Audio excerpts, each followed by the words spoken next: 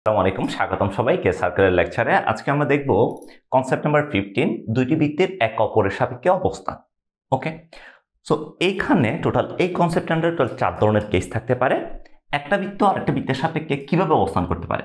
প্রথমে case number 1, বহিস্থভাবে স্পর্শ করতে পারে, অন্তস্থভাবে স্পর্শ করতে পারে, ছেদ করতে পারে, একে অপরের ভিতরে থাকতে পারে। সো আমরা একটা একটা কেস অ্যানালাইসিস করি। প্রথমে কেস নাম্বার 1-এ আসো। কেস নাম্বার 1, বহিস্থভাবে স্পর্শ। বহিস্থভাবে স্পর্শ অর্থাৎ তোমাকে একটা সার্কেল দেওয়া আছে, ধরো এই একটা সার্কেল, আরো একটা সার্কেল দেওয়া আছে, নীল সার্কেল, নীল নীল সার্কেল দেওয়া আছে একটা। ওকে, তো এটা হচ্ছে আমাদের স্পর্শ বিন্দু। দুটো সার্কেল দেওয়া আছে, একটা কালো সার্কেল আর একটা হচ্ছে নীল সার্কেল। তারা বহিস্থভাবে স্পর্শ করছে, এটা তোমাকে প্রমাণ করা লাগবে। কেমনে প্রমাণ করবা? প্রথম সার্কেলের ধরো কেন্দ্র হচ্ছে C1, সেকেন্ড সার্কেলের কেন্দ্র হচ্ছে C2, কেন্দ্র হচ্ছে C2। তোমরা সবাই জানো আমাদের যে স্পর্শ বিন্দু থাকে, আমি যদি কেন্দ্র থেকে এখানে যদি আমি একটা স্পর্শক আঁকি, কেন্দ্র থেকে স্পর্শকের উপর অঙ্কিত লম্ব স্পর্শ বিন্দু দিয়ে যাবে, রাইট? স্পর্শ বিন্দু দিয়ে যাবে, স্পর্শ বিন্দু দিয়ে যাবে। সো আমি যদি এখান থেকে কেন্দ্র লম্ব আঁকি, এটাও স্পর্শ বিন্দু দিয়ে যাবে। তার মানে এখানে C1, এই স্পর্শ বিন্দুকে আমি যদি P নাম দিই, P এবং C2 এরা হচ্ছে সমরেখীয়। C1 P, C2 হচ্ছে সমরেখীয়। ঠিক আছে, ভালো কথা। C1 এর স্থানাঙ্ক দেওয়া আছে, ধরো C1 এর স্থানাঙ্ক দেওয়া আছে বা তুমি বের করছো x1, y1, আর C2 এর স্থানাঙ্ক তুমি বের করছো x2, y2। প্রথম বৃত্তের ব্যাসার্ধ তোমাকে দেওয়া আছে বা তুমি বের করছো, এটা হচ্ছে R1, এটা হচ্ছে R2। তাহলে এখানে দেখো তো, কেন্দ্রদ্বয়ের মাঝখানের দূরত্ব যদি তুমি বের করে রাখো C1 C2, C1 C2 সমান কত আসবে? C1 C2 সমান আসবে √ x1 - x2 whole square plus y1 - y2 whole square, y2 whole square. এটা হচ্ছে আমাদের কেন্দ্রদ্বয়ের মাঝখানের দূরত্ব। C1 C2 কেন্দ্রদ্বয়ের মাঝখানের দূরত্ব বের হয়ে গেছে, ভালো কথা। এখন একটা জিনিস দেখো, তারা দুইটা বৃত্ত, আমি যদি তোমাকে এই জিনিসটা একটু এইভাবে দেখাই, আমার কাছে হচ্ছে বৃত্ত টাইপের কিছু নাই, তো আমার কাছে দুইটা জিনিস আছে। এই যে দুইটা বৃত্ত, দেখো দুইটা বৃত্ত পরস্পর টাচ করছে, এই যে টাচ করছে। তুমি দেখো এদের কেন্দ্রদ্বয়ের মাঝখানে যে দূরত্বটা আছে, এই দূরত্বটা যদি এদের ব্যাসার্ধের যোগফলের সমান হয়, ব্যাসার্ধের যদি যোগফলের সমান হয়, তার মানে এখান থেকে এটা হচ্ছে R1, তো এখান থেকে এটা হচ্ছে R2। তার মানে আমি যদি বলতে পারি আমাদের কেন্দ্রদ্বয়ের মাঝখানের দূরত্ব এর ব্যাসার্ধদ্বয়ের যোগফলের সমান, R1 + R2 এর সমান, তাহলে আমাদের বৃত্ত বহিস্থভাবে স্পর্শ করবে। তাহলে দুইটা বৃত্ত বহিস্থভাবে স্পর্শ করার কন্ডিশনটা কি?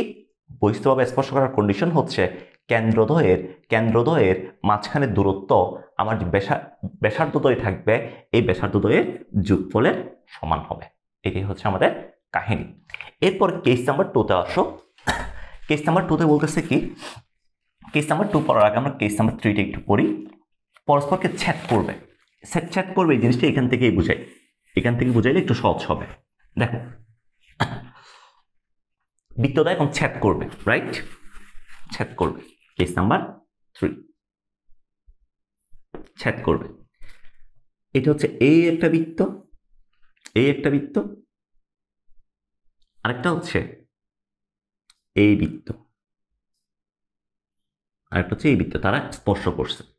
যখন স্পর্শ করছে, দেখো যখন স্পর্শ করছে, এটা হচ্ছে R1, এটা হচ্ছে R2, এটা কেন্দ্র C1, কেন্দ্র C2।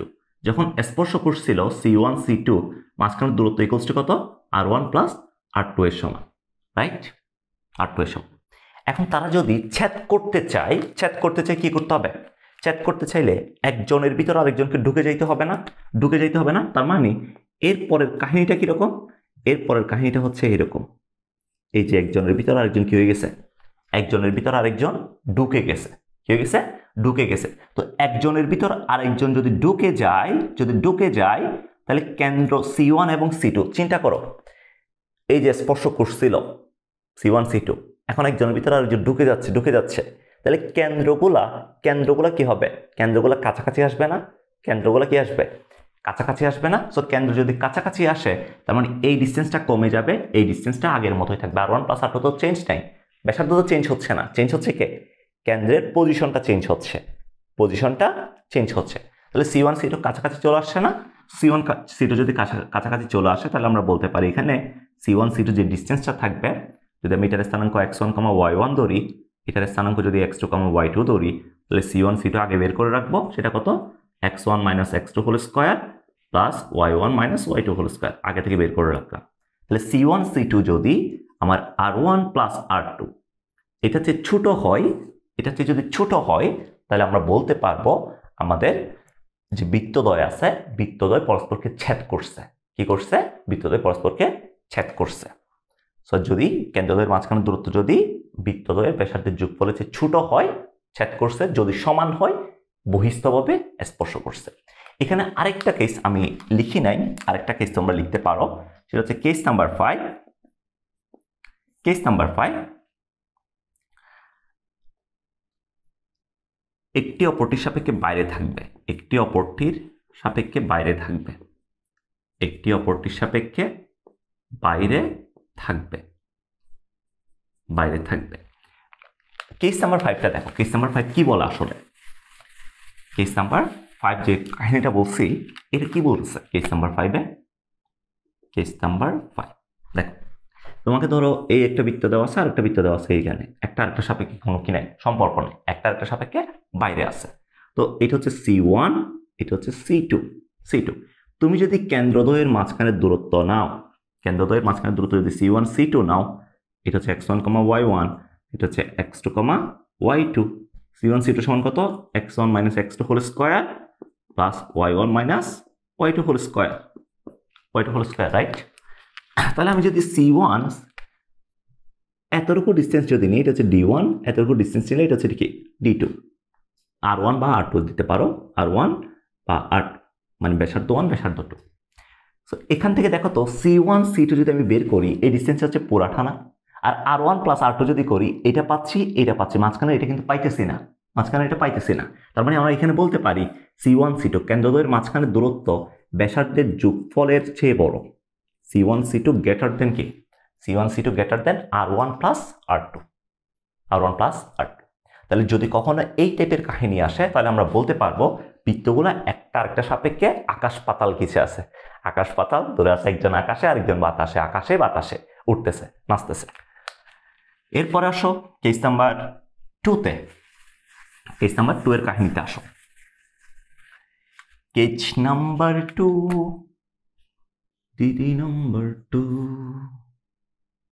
Case number 2, case number 2। অন্তস্থভাবে স্পর্শ করে, হ্যাঁ অন্তস্থভাবে স্পর্শ করছে। অন্তস্থভাবে যদি স্পর্শ করে তাহলে দেখো একটা সার্কেল, এই সার্কেল যেটা সেন্টার হচ্ছে এইখানে, আরেকটা হচ্ছে পিচ্ছি সার্কেল নি, ধরো আরেকটা হচ্ছে এই সার্কেল, এদের স্পর্শবিন্দু হচ্ছে এইটা, স্পর্শবিন্দু হচ্ছে কোনটা? এটা, এটা সেন্টার হচ্ছে এই পয়েন্ট। তাহলে দেখো তো এটা যেহেতু স্পর্শক আঁকা যাবে তার মানে আমি বলতে পারি এটা যদি C1 হয়, এটা যদি C2 হয়, C2 হয় তাহলে C1 C2 এবং স্পর্শবিন্দু সমরেখীয় হবে, সমরেখীয় হবে। ওকে, তো C1 থেকে এই যে P বিন্দু আছে এটা ডিসটেন্স যদি R1 হয়, C2 থেকে এটা ডিসটেন্স যদি R2 হয়, R2 হয়, তুমি দেখো তো, তুমি একটা জিনিস দেখো তো, তুমি যদি কেন্দ্রদ্বয়ের মাঝখানে দূরত্ব নাও, কেন্দ্রদ্বয়ের মাঝখানে দূরত্ব C1 C2 নাও, root over x1 minus x2 whole square plus y1 minus y2 whole square।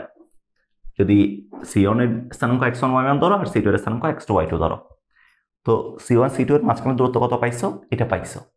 এখন তুমি এই ডিসটেন্সটা পাইছো না? দেখো তো এই ডিসটেন্সটা পাইছো না? এই ডিসটেন্সটা কার সমান দেখো তো? যদি R1টা বড় হয়, R1টা যদি বড় হয়, তা আমি যদি R1 থেকে যদি R2 বাদ দিই তাহলে কাকে পাচ্ছি? C1 C2 কে পাচ্ছি না? তাহলে আমরা এখান থেকে বলতে পারি C1 C2 যদি R1 ডিফারেন্স R2 হয়, C1 C2 যদি R1 ডিফারেন্স R2 এর সমান হয় তাহলে আমাদের বৃত্ত অন্তস্থভাবে স্পর্শ করছে। এখন তোমরা বলতে পারো ভাই এখানে ডিফারেন্স কেন দিচ্ছেন মাইনাস না দিয়ে? কারণ যদি ডিফারেন্স মানে কি? ডিফারেন্স মানে হচ্ছে এখানে যদি R1 গ্রেটার দেন R2 হয় তাহলে তুমি C1 C2 সমান পাবা R1 মাইনাস R2। যদি R2 গ্রেটার দেন R1 হয় তাহলে C1 C2 সমান পাবা R2 minus R1। R2 minus কত? R1। অর্থাৎ যেটা বড় ওটা থেকে ছোটটা বাদ দিব। এটি হচ্ছে ডিফারেন্সের মিনিং। ঠিক আছে, সো এটা হচ্ছে কেস নাম্বার 2, অন্তঃস্থভাবে স্পর্শ করে। এরপর আছে একে অপরের ভিতরে থাকে। কোথায় থাকে? ভিতরে থাকে। ভিতরে থাকে। কোথায় থাকে? ভিতরে থাকে। তো ভিতরে থাকার কাহিনীটাও সেম, আমরা আগে যে কাহিনীটা পড়ছিলাম ওই কাহিনীর মতোই দেখো, এই একটা বৃত্ত, এই আর একটা বৃত্ত ভিতরে অবস্থান করতেছে। এখন সে যদি ঢুকে যেতে চায়, দেখো এই বৃত্তটা যদি পুরোপুরি এখনো ঢুকতে পারে নাই, এখন কিন্তু আটকে আছে, একটা নির্দিষ্ট পয়েন্টে আটকে আছে, ঢুকতে পারে নাই, ঢুকতে চাচ্ছে, ঢুকতে এখনো পারে নাই। তো ঢুকে যাচ্ছে, এই ঢুকে গেল, এটা ধরো ঢুকে যাচ্ছে, এই ঢুকে গেল। যদি সে ঢুকতে চায় তাহলে এই বৃত্তটাকে আস্তে আস্তে এদিকে মুভ করতে হবে না? তো যদি মুভ করে তাহলে এই পয়েন্ট কাছাকাছি আসতেছে না? কোথায় আসতেছে? কাছাকাছি আসতেছে। ব্যাসার্ধের তো কোনো চেঞ্জ নাই। ব্যাসার্ধের কোনো কি চেঞ্জ আছে? ব্যাসার্ধের কোনো চেঞ্জ নাই। এই পয়েন্ট কাছাকাছি চলে আসছে, তাহলে আমরা বলতে পারি যদি C1 হয়, এটা যদি C2 হয়, তাহলে C1 C2 যদি আমাদের লেস দেন C1 C2, যেহেতু কাছাকাছি চলে আসছে, C1 C2 যদি less than R1 difference R2 হয়। ডিফারেন্স কেন লিখছি আবার বলতেছি, কারণ যে বড় তার থেকে বাদ দিব। C1 C2 লেস দেন যদি R1 মাইনাস R2 হয়, তাহলে বৃত্তগুলো কি করবে? একটার সাথে আরেকটা ভিতরে অবস্থান করবে, একে অপরের ভিতরে থাকবে। C1 C2 less than R1 minus যদি R2 হয়। আমি সবগুলো একটু সামারি আকারে বলতেছি। যদি কেন্দ্রদ্বয়ের মাঝখানের দূরত্ব ব্যাসার্ধদ্বয়ের যোগফলের সমান হয়, বহিস্থভাবে স্পর্শ করছে।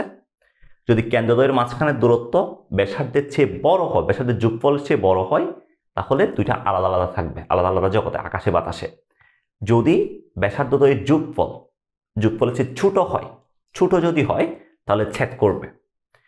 যদি ব্যাসার্ধদ্বয়ের ডিফারেন্সের সমান হয়, অন্তরের সমান হয়, তাহলে অন্তঃস্থভাবে স্পর্শ করবে। যদি ডিফারেন্সের চেয়ে ছোট হয় কেন্দ্রদ্বয়ের মাঝখানের দূরত্ব, তাহলে একটা অপরের ভিতরে থাকবে। এটাই হচ্ছে আমাদের ফাইনাল কেস। তোমরা যেটা করবা, একটা ছক করবা, লাস্টে একটা ছক করবা, এই ছকে এই পাঁচটা কেস সুন্দর মতো একটা ছকে লিখে রাখবা সামারি আকারে, যাতে পরীক্ষার আগে দেখার সময় জাস্ট ওইটা দেখলেই মনে পড়ে। ওকে, সো এটাই হচ্ছে আমাদের কনসেপ্ট নাম্বার 15। নেক্সট ক্লাসে দেখা হবে। আজকে পর্যন্ত আল্লাহ হাফেজ, টাটা।